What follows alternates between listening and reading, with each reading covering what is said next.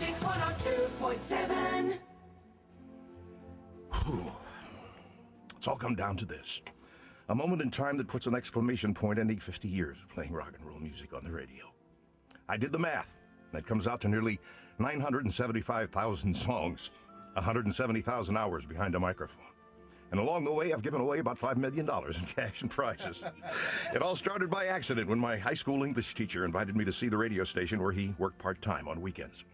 I went, and as the fates would have it, his newsman got sick. My teacher looked at me and said, "You can read, you do the news." I called my mom, told her I was going to be on the radio. I was 17, usually got a D in penmanship, as most of the folks around here know, but did pretty well when it came to reading. It was a 5-minute newscast. I read it over and over, almost had it memorized. Sat down at the table opposite my teacher, and when the record ended, he turned on the mic and said, "Ladies and gentlemen, it's 9:55, and here's Jimmy Hummel with the news." In the deepest voice I could muster, I started to read. Biggest clock I had ever seen was on the wall opposite my seat, and I finished with 15 seconds to spare. My teacher filled to the top of the hour, and the station joined some network for a national newscast. I had done it. Didn't blow a single word. I could legitimately claim to be a broadcaster. The station manager called, wanted to know who I was. My teacher told him that I was hired for $1 an hour, that was the minimum wage back then, to read the news after school. 6 months later, I witnessed the very first in a long series of disc jockeys being let go. He was the rock and roll guy, and there was nobody on the remaining staff who knew anything about rock music except me. Program director called me into his office for the first time of what would be many closed-door sessions. The music director had picked the songs to be played that afternoon. There was a big stack of 45s on his desk, and he said, "Here, take these into the control room. You are now a disc jockey." And the rest, as they say, is history. I knew as I drove home that day in my 54 Ford stick shift, listening to my new radio station, I had just stumbled onto my life's work. Sitting in a room alone, talking into a little machine, and hundreds and thousands, maybe even millions of people would be listening along the way. 1956, rock and roll music was beginning to happen. Elvis was on the Dorsey Brothers TV show, and Ed Sullivan was waiting in the wings, ready to fire the shot that would be heard around the world. No books to read, no classes to take. There were very few experts in the rock and roll radio business back then, and strangely, by the standards of the day, the few that were making it happen were pretty young, very young, kind of like me. They weren't burdened with that "here's how we used to do it" mentality, because nobody had ever done what we were doing. The soap operas, which were the mainstay of business, radio business for all those years, had fallen victim to this new thing called rock and roll music. Radio stations all over the country had bitten the bullet, changed their formats, and hired screaming kids to host their shows. Stations that were literally nowhere in terms of audience ratings vaulted to the top of the heap in just weeks.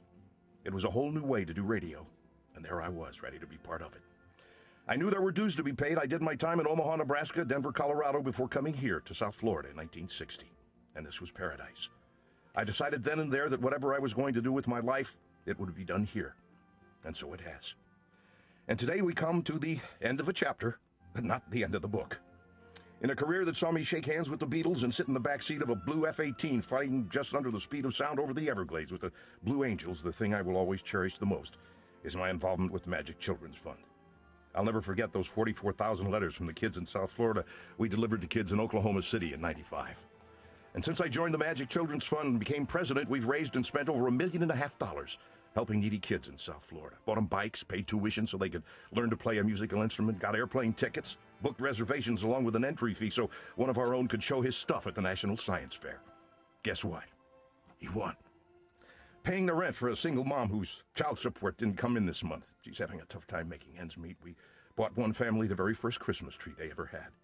And helping Santa to do his things with Toys R Us certificates. Touching the lives of these children at a very special time of need is a privileged memory I will take with me always. As you come in the front door to my home, the first thing you see is a painting of a young boy, 5, 6 years old maybe. He's facing away from you, both hands in the back pockets of his jeans. He's looking out over the ocean, and the inscription reads, "Priorities. 100 years from now, it will not matter what my bank account was, the sort of home I lived in, or the kind of car I drove. But the world may have been made a better place because I touched the life of a child." I plan to continue working with the Magic Children's Fund and doing public service for Magic, and so we now come to the end of this road.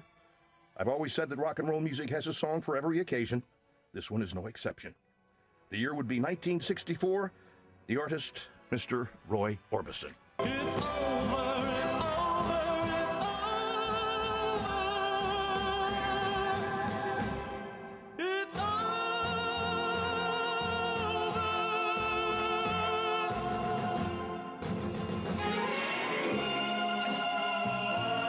One more time, I say thank you. God bless you. And goodbye. Good night, my love. Pleasant dreams. That wasn't bad, huh? Sleep tight, my thanks. love. May tomorrow be sunny and bright Thank you. and bring you closer to me. Yes, sir. Before That's what it's all about. you go, please thank you, folks. remember I need you so. And this love that I have for you will never grow cold. I'll just come in, run around, and go home. If you should awake in the still of the night, please Yeah, that's what I hear. I hear no it's got a thing like fear, for I'll be there. Should be a You fun. know I care.